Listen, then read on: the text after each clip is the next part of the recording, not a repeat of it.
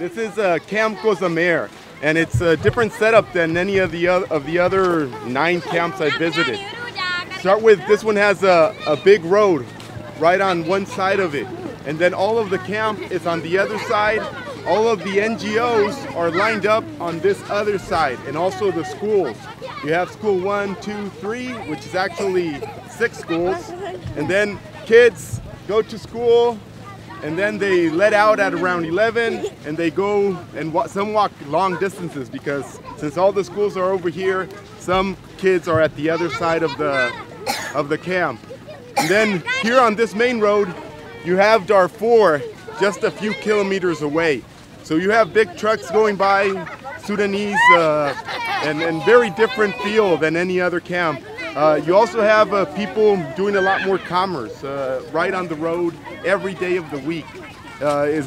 Today is not necessarily a market day. These shops are open every single day, like you know, in any other town that you might visit in Africa.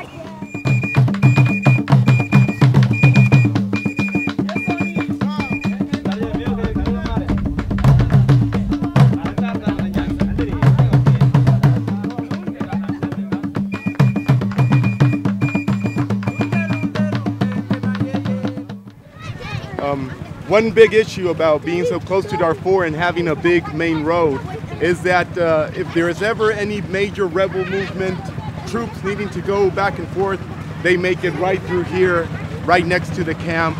There's been fighting inside of the camp where fighters, you know, flee into the camp for protection, and then you know, the refugees get caught in the middle. So it might be practical to be close to a road for transportation into Chad or into Sudan, but it also has its dangers. And now,